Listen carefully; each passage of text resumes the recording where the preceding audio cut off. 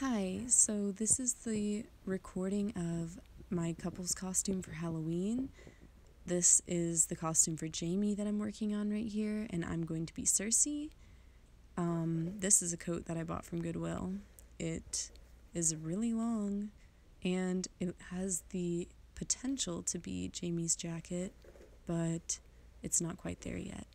So I need to make it a little bit shorter, and I need to fix this collar. It's a little bit not what I would want. There's also these weird straps on the things, and I want to add some little threading to the shoulders. It's something he had in one of his pictures. And this is how the bottom looks folded up as how I would want it lengthwise when I cut it.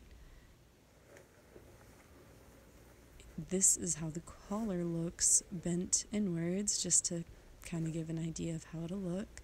Doesn't that already look more medieval and stuff?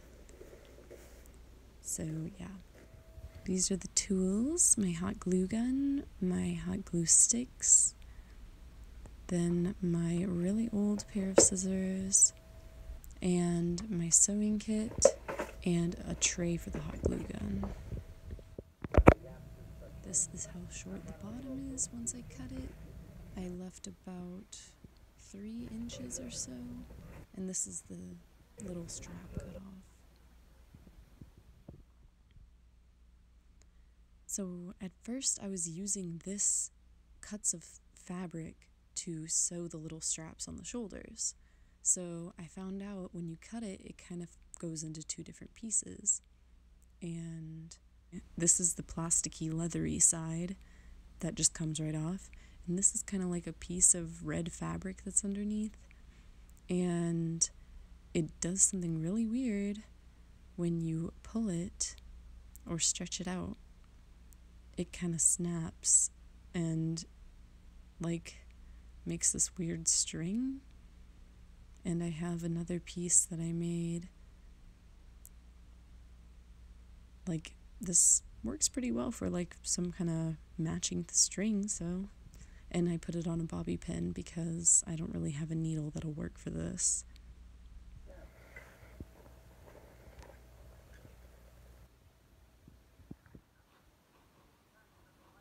That's great.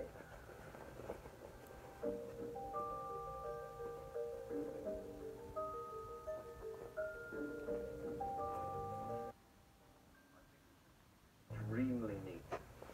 The detail in it is incredible. The way you've gone through all this trouble to get this pattern going, and then the lines on the top are beautiful.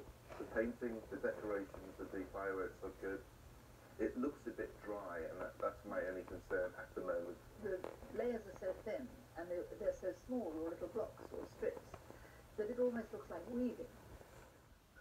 It's fine, vibrant, very artistic, very good. I think it really works. Well done. Thank you very much. Thank you.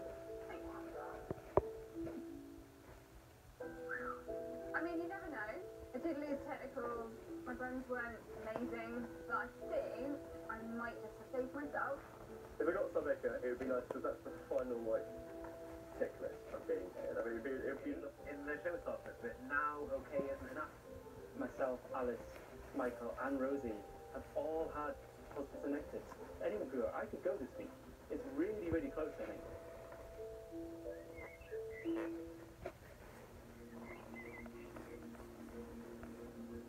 That's pretty good. I thought it was fantastic. Rosie's was a bit messy. I think she put herself down into it. You've got that line and leather. This is the bottom folded up. So here is the jacket with the bottom cut off, and the bottom is glued.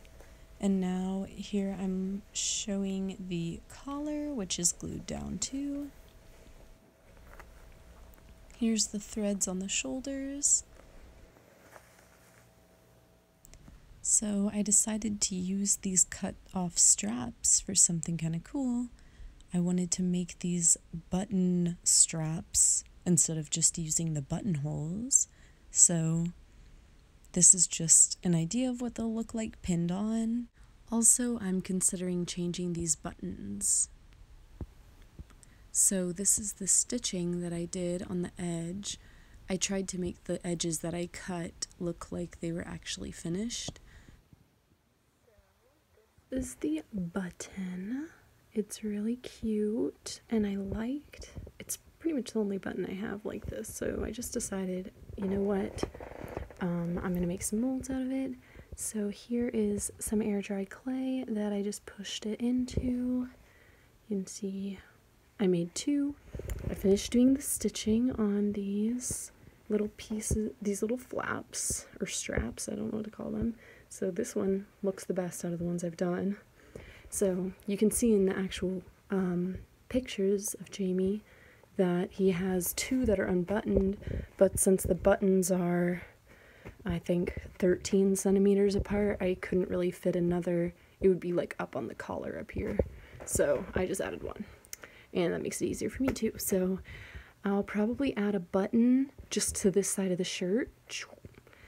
I'll just zoom out a little bit. The straps look really cool. So something I'm running into is the hot glue doesn't actually stick on this material because it's just so slicky. I'm probably going to go in with a couple of stitches just right on the inside of the folds, like here, because you just have all this stuff peeling up, and it's happening on the back of the collar, which I really don't like that, but anyway. Shopping spree at Michael's today. So I got this 2-pack of headbands. One I'm planning on using to make Cersei's crown. I know the Lannisters have so much gold, but I'm pretty sure her crown has silver, so check it. Wire to build the frame.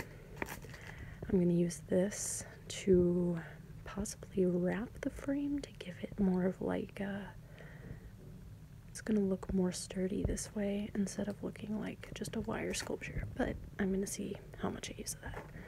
And then they have the most amazing Halloween things for $1. They're so cute, right? 2 slimes. I may keep 1 for myself, and then I have this like Halloween surprise for the party or something. I don't know. Eyeballs. They are squishy. I saw these and I was like, whoa, bro. Anyway, glue. This was on sale for $2. Metal paint. This is for Jaime's bronze hand. Or I mean gold, obviously. Is it made of bronze? So I plan on going back and wrapping this whole thing with the silver cord because I think that will make this a little bit more thick looking. And I'll probably add some hot glue, trying to fill in some spots. So far it's kind of cute. If I left it like this, I'd probably be fine, but I'd really like to add the wire, or the twine. What's the word? Cord. I'd like to add the silver cord. Chocolate covered peanut butter pretzels. Okay. So here's the molds I made for the cute little button. I put a little ball of air dry clay into the mold, and now I'm flattening it and scraping the extra clay off the top with this X-Acto knife. Now I'm just rounding out the edges to make it look finished. This is a better picture of the imprint. So I decided to coat the whole wire frame with hot glue because it would make it thicker for the wire to wrap, or for the cord to wrap around, and I think it kind of helps it stay in place because it's kind of sticky, you know. And so you can see here, I've already started wrapping. This, I have my bobby pin needle that I'm using. Done most of the band. Here, I haven't done any of the centerpiece. So I just finished doing a second coat on the button, and this is what the buttons look like from the jacket, and I'm planning on painting them silver, and then they'll have this little gold middle. And this gold color I made kind of a mixture of some things. I had this slow dry blending gel medium, and then I just took that, mixed it with metallic paint, I think this is what helped a lot, is I have this is a dollar store eyeshadow, but it's very pigmented and sparkly, and I thought it would just add a nice bronzing effect. Like, check out that. Ooh. And I even added a little tiny sprinkle of this holographic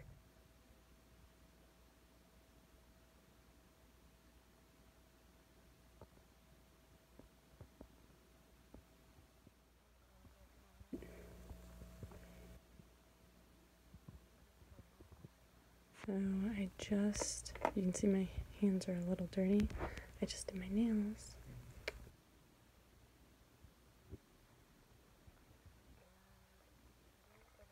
I painted them.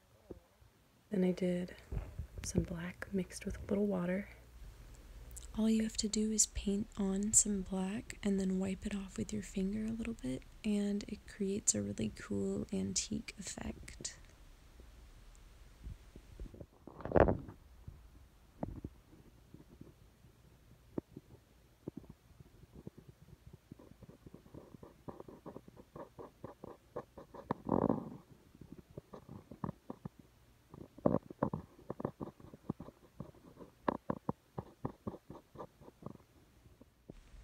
So here I have the buttons painted silver and the gold button is glued in the middle.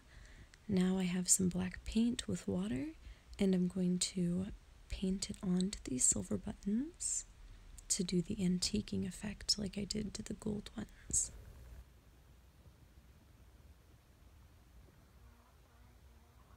Trying to paint. Now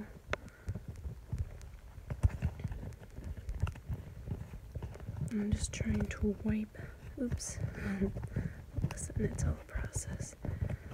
I'm just trying to wipe off bits of it and these dirty thing, but just look at how that looks compared to that. Like, that's so shiny.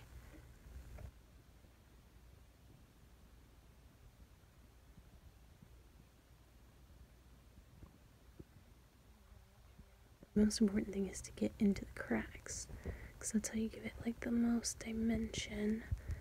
And I can even on the top, and we're going to see if I can get some of those cracks a little better. Okay, let's see. Oh, so you can see where the glue is. It definitely leaves black over the glue.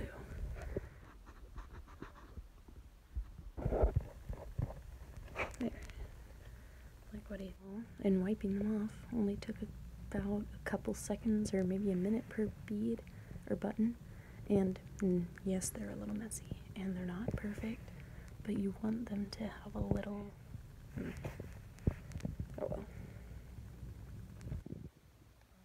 But luckily I only have 5 little spokes left. Other than that, everything's covered. And then when I'm done, I'm going to soak it with glue, and hopefully all of this silver stuff will stick. This is all drying.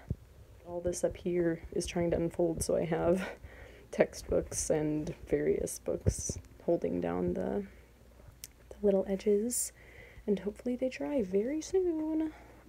I finally glazed them, so hopefully they won't get scratched very easily. Oh, here's one. There we go.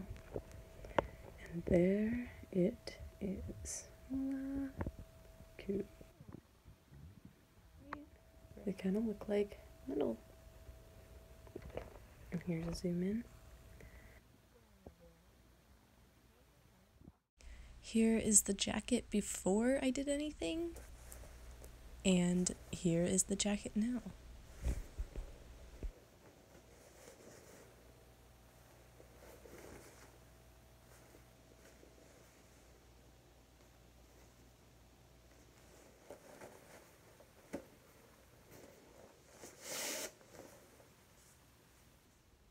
So this is not going to be my best DIY of the group, but Jaime has a golden hand, and it's his right hand, and we bought these cheap gloves for $1 at the dollar store, and I am going to paint it with some white first, let that dry, then go in with my golden paint.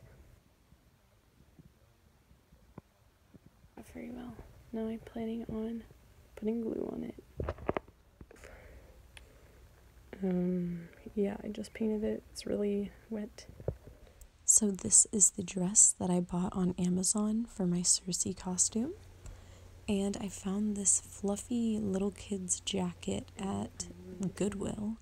And I think it would work for her shawl. I just need to do a little trimming and making it look a little different.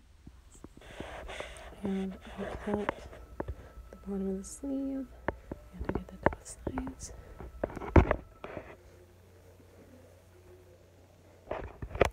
Here is the little wolf on. Here's his tail. And here is his head. And I sewed little ears on. He doesn't have eyeballs or anything. So here's the finished product. I hope you guys like this video, and I hope that you're inspired to make something cool. Thanks for watching. Bye.